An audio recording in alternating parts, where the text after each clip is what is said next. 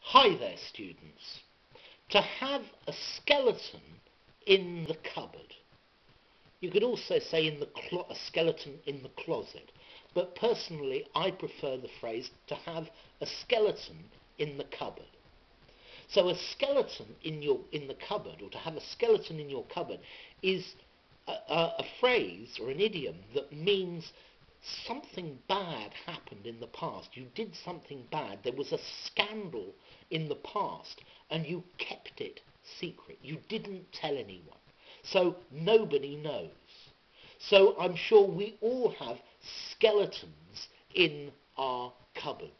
Okay? They're things in the past, they're bad things we did that we haven't told anyone about, so nobody knows.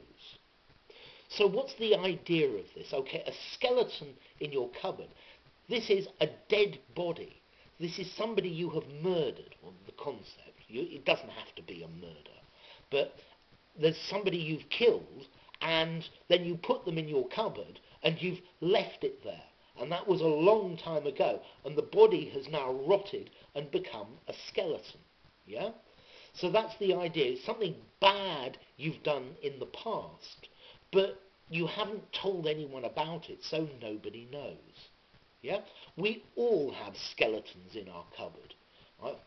Me, I certainly do, but I'm not going to tell you about them, because that's why they're in the cupboard. They're skeletons in the cupboard.